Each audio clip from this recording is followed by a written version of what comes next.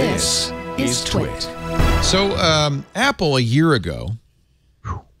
Yeah, we're changing the course of the stream. Is that why you said?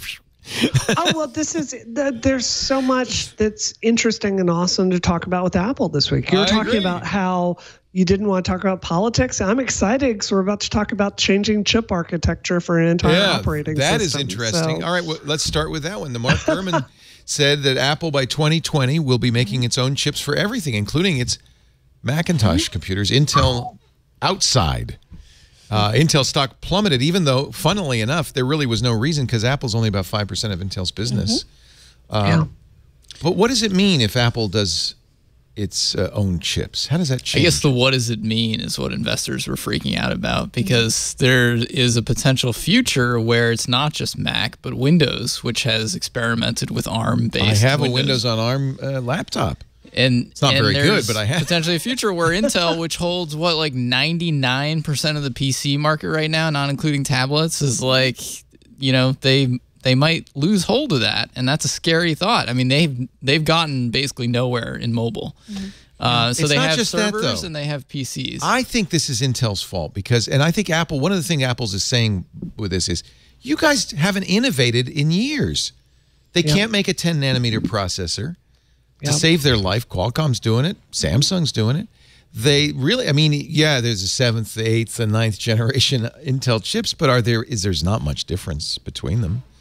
I think Apple wants to go more in this direction. I have one of the original from a few years ago MacBook, which is like super thin and only has one port on it, which ladies is and annoying. gentlemen, he's holding it up with his pinky. Yeah. It's super light. It is. You just gotta lift it up. Extremely slow.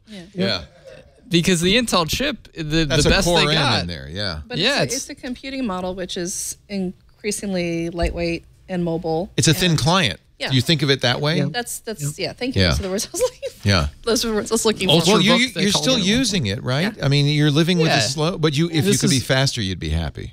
Yeah, I mean, I like the form, but it's noticeably slow. It's slower than an iPad.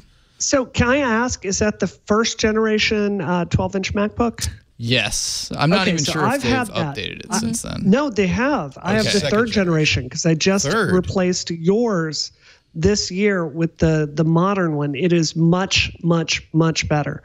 It's so good I can use it as my primary machine. So how's the battery life?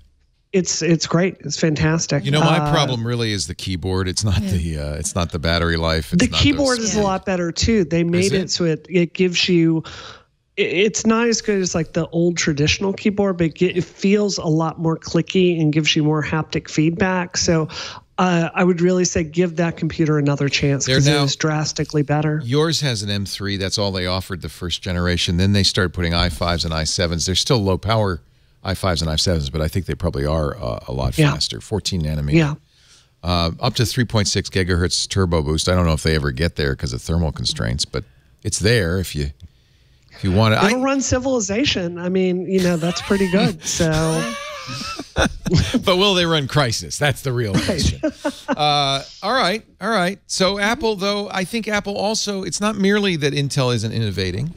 It's that Apple wants to own their own future, right? That it was Alan Kay who said, if you really care about software, you'll make the hardware. They also want to lessen the load on developers, I think. They've been aspiring to get to this place where developers can make on essentially one set of tools and not have to code something with a Mac architecture in mind and then one with an iOS architecture in mind. And they want compilers that'll make one app that can kind of live in all worlds. Marzipan. Yeah, but I'm a developer. I have to push back on that quite a bit. Go ahead. And I'm not saying one UI, but they So this want is the language to be Apple roughly the same. has already said, and I think we know this, that they want to make iOS apps run on Mac OS. Oh, it's like the Universal Windows platform. Right. It's basically the same idea. This is Project Marzipan, and supposedly we're going to start. We'll see it in June at WWDC if they're really serious about this. But I think even more than that, and I think this is why they want to abandon Intel, I think ultimately, and I have another story that will prove my point, Apple is, in fact, moving away from Mac OS. That Apple wants your next MacBook to be running iOS. Yeah. Or an operating system that can handle both a mobile I don't know. experience? No.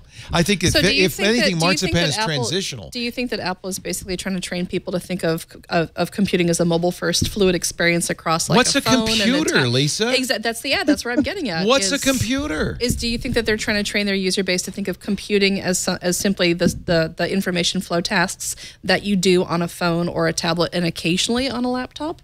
I mean, do you think that's where they're going? Well, here's Apple's problem, and Brianna, maybe you can address this. Yeah. I think Apple's willing to, and we're going to get to this next story about what they're doing with the Mac Pro, but I think Apple's willing to seed the professional community.